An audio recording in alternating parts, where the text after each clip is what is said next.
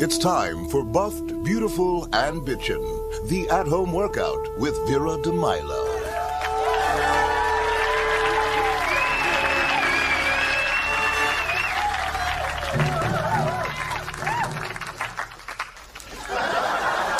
Hi, I'm Vera de Milo, and thanks for tuning in.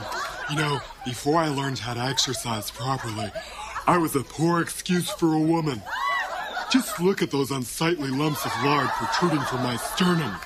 I was so weak and frail back then, I couldn't even tear a telephone book in half. But I made that change, and you can too. So let's get busy burning off those bothersome bazooms. Girls, are you ready? All righty. Let's start with a stretch. And down. Okay, now you try. See how those big breasts just weigh them down? I'm telling you, you can't float till you get rid of those sinkers. And now the shoulders. Come on, girls. Oh, yeah. That's right. That's right. Now this one. Just pull it. And pull it. Really pull it.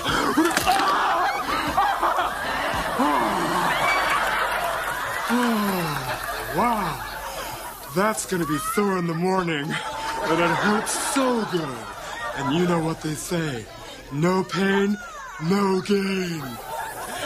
Now, before attempting any serious lifting,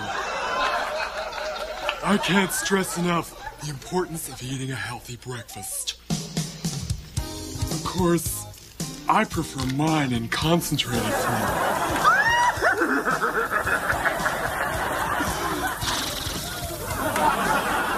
Another advantage of my at-home workout is that there's no need for investing in costly weight sets.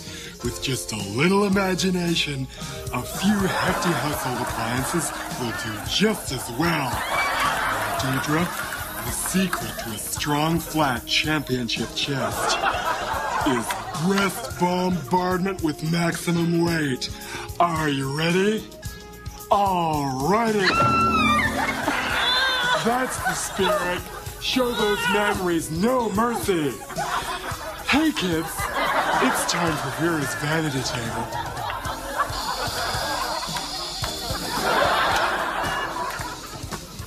You know, some women spend a lot of money on lipsticks and glosses to make their lips look fuller. I say you can get the same effect naturally with a nice hot curling iron. Watch.